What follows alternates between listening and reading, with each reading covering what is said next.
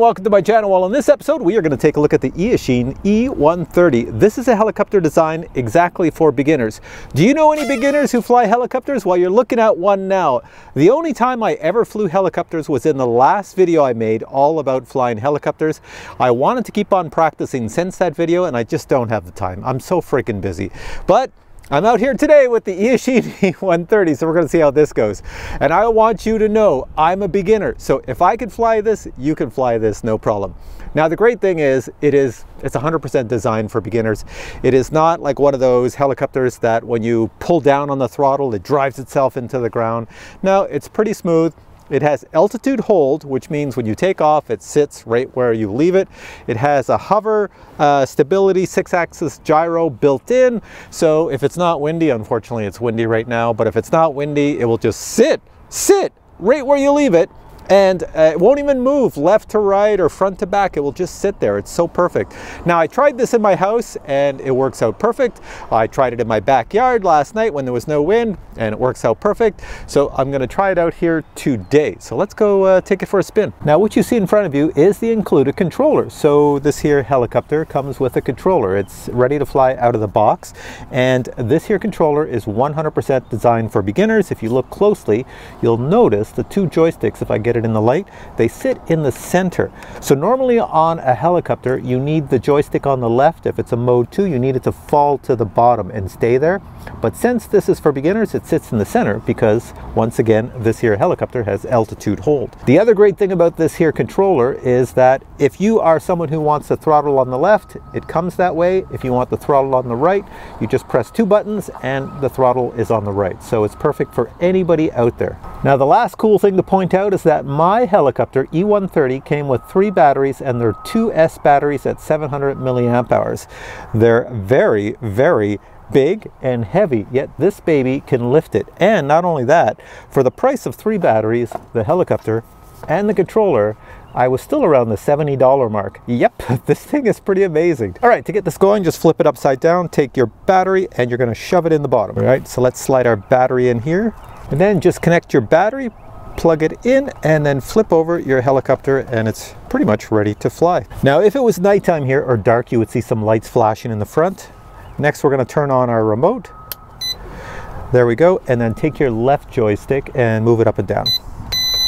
And they are connected now. Now in order for this helicopter to know it's level, it has to be on a level surface before you take off. So I have it on the bed of my Jeep. And then when you do that, you have to do a gyro calibration. Take these 2 joysticks and pull them down to the left. Like that. You get a beep. We're pretty much all set to go. So if you want to take off automatically, you hit this top button, the motors will start and it will fly up. And if you want to land, you hit this button. But it's really windy out here and this is not designed to fly in the wind, so I'll do it manually. I'll pull out this way. And when I take off, I have my Jeep here blocking some of the wind. I've got to be careful it doesn't go with the wind into the Jeep or anything. So here we go. So with a helicopter like this and wind, you have to be very mindful of flying it. Like I'm an extreme beginner. I'm getting nice and close to me here, but I tell you this thing here, if a big gust of wind comes again, it wants to go. It is designed for no wind at the park. All right, change of plans. The last location I was flying was much too windy. So I'm in my backyard. My house and the other house over here sort of blocks the wind. So hopefully this should work a lot better. Here we go, less wind. Should fly much better. There we go. See, that's what it's supposed to do. It's supposed to just hover like that. That is exactly what it is supposed to do. And just take it up a bit. It's a little bit of wind back here, but not too much. But there we go. So I should be able to walk around it. Yep. I can look right around it, no problem. So let me tell you a little bit about it. The batteries that are included will make this run for 15 minutes of flight time. That is incredible. Now, if anybody buys this and there's no wind and they can't fly it, then there's something wrong with you. Like I'm moving it over to the side. I'm flying with one hand, as you can see here. I've got the right joystick so I can go forward. I can go to the right, I can go to the left, I can go to the rear.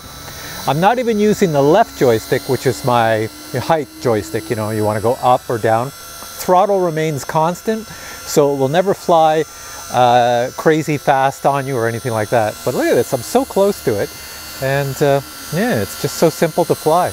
I tell you, if if everybody had a helicopter like this and you practice on it, you could get really good to fly much more expensive and helicopters with a collective pitch that cause it to do a few other cool things.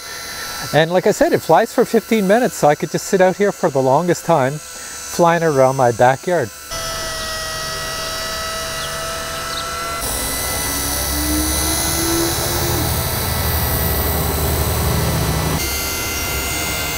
Now I want to show you the land function on here. It's pretty cool. You can land it yourself, but I like the little land button, so I'm going to bring it over this way. I'll bring it close to the GoPro and the other camera over here. And watch this. I'll just hit this button here and we'll land it. Ready? Here we go. Hit the button and not doing anything, and there she comes down and lands. Now there is a one button takeoff right here. Press that. It will spin and go on up, and I'm not doing anything. It just flies around with the wind. Then I just grab the right joystick and I can control it nicely. Now a few other things to show you on here. You do have settings. Let me just bring it down. Now I'm flying it with two hands. So you can do cool little things. It does have a pretty good yaw speed, so watch this. Spin it around if you want to do 360s, or if I want to fly it around the backyard, going this way, then spin it around and come back to me. It's very beginnerish, so it's easy to fly. If you ever lose orientation, just bring the tail back towards you and life is good. Now it does have two speeds, so as you get better on speed 1, you have a button here, hit this, 2 beeps. Now I'm in a faster speed, so I can spin faster. See that? Spin it faster. And it's just in case you have a bit of wind. So if I had a bit of wind back here, then I use the second speed, and once again, just take it off, fly it. It flies much faster because it just has more of a nose tilt to it. So here we go, I'll bring it back to me. There we go. So you got some good speed flying around the backyard here. But once again, check out my backyard. It's pretty small, and I'm flying this thing with no issues, and I'm going close to everything. It's because when I hit the joysticks on here and just release them, it just stays in that position and mode. So it flies almost like a drone, if you want to say, in many respects. I'll put it back in slow mode. There we go. Now if you're a camera drone guy, you could probably put a camera on the bottom of this. There, let me try it. I'm going to put a little Insta360 Go on the bottom, and we'll see what kind of video we get. So for the flight when I was out in the park in the wind, and the flight in my backyard here, I've been using the same battery.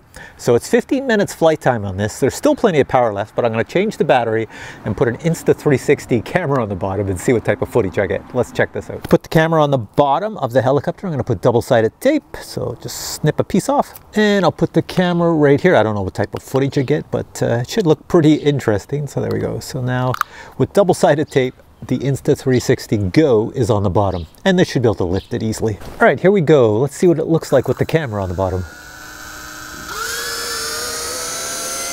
There we go. It's lifting an Insta360, and we should have an image in the front. So I'll let it go behind me, and I should be in the picture.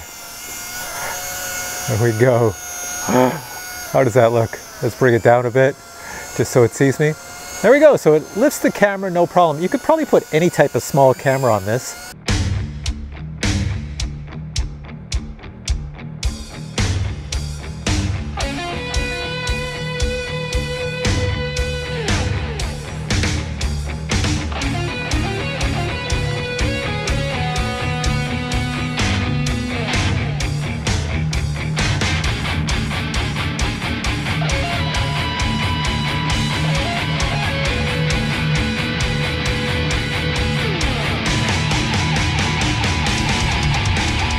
Don't want to go too high because the wind's up there, but there we are.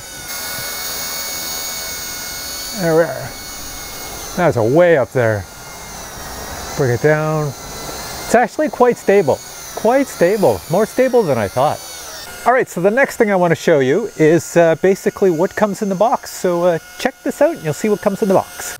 And now a super quick, super fast, super fantastic Captain Drone unboxing. Well, this is a box, and inside that box is your E130 helicopter. It's pretty snappy looking. It looks like all the Pro helicopters. It does have a battery JST connector in case you want to buy extra batteries. Parts are replaceable, and some of the parts you're seeing here, you get extra in the box. With the canopy off, you can see the inner workings, and there's not a lot to break, so it's pretty durable. I will say it does have brush motors. That's to keep the price down, but they work quite fine. And speaking of price, for under $100, you can get a version with 3 batteries, even 4 batteries. Included as well is a very easy, very simple to use controller. A USB battery charger is included, as well as spare blades and spare components. The most common ones, your tail prop and your gearing system that you can replace yourself with these tools. An easy to read manual is included, and the weight is only, check this out, 96 grams, and with the battery you're at 130 grams. I could see this flying, and I could see the camera just vibrate underneath, so yeah, there's gonna be a lot of jello in the image with the camera. You'd have to put something underneath to stop the jello, like a little bit more vibration dampening. I have like 0 on it, so that doesn't work out well. So what I'm gonna do now is, I'm still flying it here with one hand, is I'm gonna put links below to where you can find this, and let me tell you right now, if you get it with 1 battery, 2 batteries, 3 batteries, or 4 batteries, did I go 5? 4 batteries, it's gonna cost you under $100 US. This is awesome for what you get. The controller, the batteries, everything. So links are below. Go check it out. I think this is really good. I think this is definitely a buy. All right, guys, if you enjoyed this video, please give it a thumbs up, and I will catch you on future videos with all types of RC product reviews. Until then, take care.